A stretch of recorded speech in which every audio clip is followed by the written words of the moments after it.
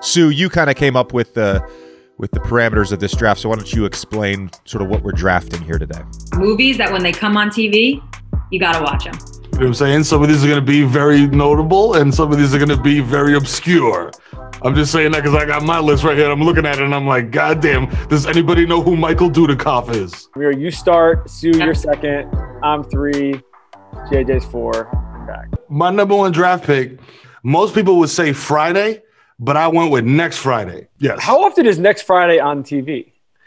Yo, if you're on basic cable, dog, probably like 3 times a week. There's so many quotables, man. Like, she know all the snacks before they come out. You know what I'm saying? Like, all that stuff. You know what I mean? How do you spell Versace? F-O Sachi. You know what I mean? Like, no more locked doors, Holmes. All that. You know what I mean? It's on a loop in my brain. I'm going to go Ace Ventura, Pet Detective.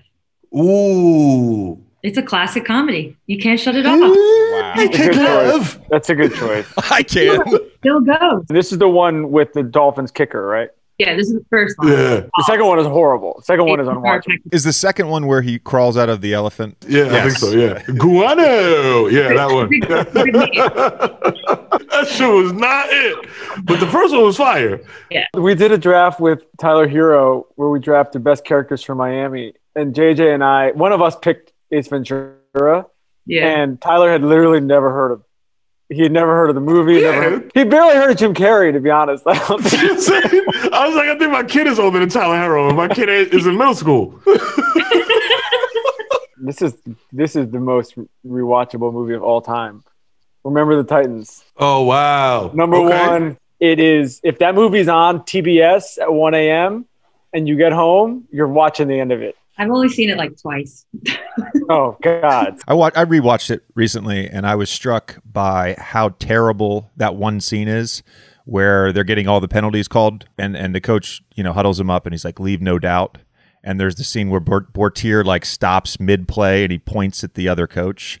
It's that if he took out that scene, it'd be a really good movie. There was a strong consideration for me to draft 5 Christopher Nolan movies for this. Just so you know.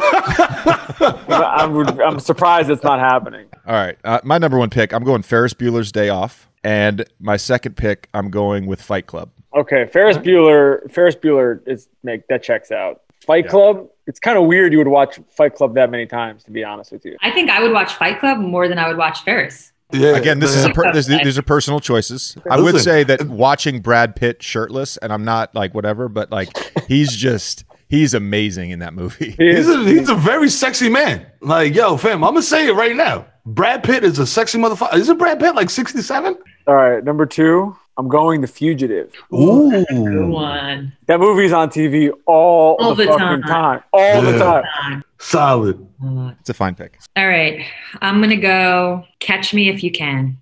Great one. Yes. Strong choice. I got 2. Okay. So I'm going to go Saving Private Ryan. Duh. You know what I'm saying? Like, nothing needs to be said about that. That's a masterpiece. Shout out to Spielberg, you know what I'm saying? The God, you know what I mean? Shout out to Tom Hanks, you know what I'm saying? Delivering a powerhouse performance. Shout out to Vin Diesel, who I forgot was in fucking Saving Private Ryan. And I'm just like, yo, damn, Vin Diesel's out here acting, bro. He's not just like screaming at cars. So that makes it a strong pick, you know what I'm saying? And then right after that is Independence Day with Will Smith, because in that movie, if you recall, Will Smith punches an alien dead in the fucking face. To me, that was like, as a child, I was just like, bro, if Will Smith could punch an alien in the face, I could do anything in the world. You know what I'm saying? And now here we are with the number one show late night. And then he drags him like 5 miles. You know what I'm saying? And now I'm just here chilling with JJ and Sue Bird on some regular shit on a Zoom. You know what I'm saying? Tommy here, we out here. You know what I'm saying? Might end up in Hawaii. Who knows? What the fuck does the Hawaii have to do with that? What's your nothing? All right, Sue. I'm going to go Coming to America. Swish! Every time we draft with Sue, I know. I didn't love her first pick, but like the last 2 picks are just elite.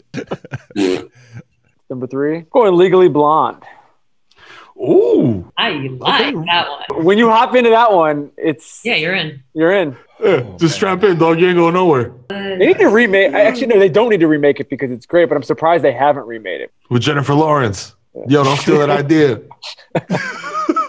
Legally Blonde remake with Jennifer Lawrence. EP Mero. Along the same lines as Tommy, I'm going to go with Mean Girls. And then I'm going to go with Two Towers, Lord of the Ring, Two Towers. The fight scene in that is one of the most epic fight scenes in any movie to me. Like when I see it on, I'll switch it on and I'll just wait for the fight scene and then I'm out. It's like a 45-minute fight scene. And every time you see me make this face, that means I have no idea what movie you're talking about. You didn't watch any of the Lord of the Rings movies? None, bro. None. Zero. I'm not doubting the popularity of both the book and the films, both massive successes, but it's a very specific audience. So if you're not in that audience, you don't care. I mean, Tommy with the challenge flag. Not that it's the 45-minute fight scene. It's the most rewatchable shit ever. Golly. I'm gonna hit it with a Mero. Okay, now I'm gonna pick my Oscar movie, Casino. I wouldn't say that it's better than Goodfellas because Goodfellas is one of the best movies ever, but I would say it's in the conversation and to be at the same level as Goodfellas. Also, I think like that's might have been Joe Pesci's like best, like Joe Pesci. You know what I'm saying? Like Tommy, that's your best pick of the draft so far, and it's in the 4th round, as we always say. Good value. Good value. So this one is a personal fave. I think everybody likes it though. This is like one of my favorite movies of all time. Karate Kid. Oh, just you got to make sure it's like not the Jaden Smith one. That happens to me all the time. I'll be like flipping through. I'll be like, oh shit, Karate Kid's on. Boop. All right, let's go. I have my girl. Yo, if you don't cry, yo, let me tell you something. If you don't cry when Macaulay Culkin gets stung to death by bees and he can't find his EpiPen, you have no soul, B. You don't have a heart, B. You know what I'm saying? That motherfucker was in there fighting for his life against them bees. And Home Alone, the OG, the first one. I don't think you watch Home Alone in like March. It's like it's only on a certain amount of. It's like if it's November to December, yeah. But like Tommy, I'm gonna stand for Mero on this too. Home Alone was the first non-animated movie that we showed Knox, my oldest. And for like 3 months, that's all he wanted to watch. But he called it Boy Alone. Boy Alone. I want to watch Boy Alone. That sounds like a wild like Sundance indie movie. Can I tell you guys a very quick Macaulay Culkin story? That's actually not necessarily about the actual Macaulay Culkin. When Megan got into her little like whatever with President Trump, my sister gets a text message and it goes, "Tell your sister's boyfriend, Macaulay Culkin, to shut the fuck up." What the fuck? Tell your sister's boyfriend, Macaulay Culkin, he needs to shut his mouth. We were dying. Now she gotta dress up like Macaulay Culkin for Halloween, dog. This bozo just gave you a free Halloween idea. Goofy. Oh, we were dying. All right, Sue, close it out. Oh, I'm torn, but I'm gonna go with a safe one, which is Gladiator. Ooh, as James Winston would say, strong. Round. I'm jealous of your list. I'm not jealous of Tommy's, but I'm jealous of your list. I'm about to pick my 5th round pick. One of the best movies of all time, probably in the top 3 movies of all time. The Social Network.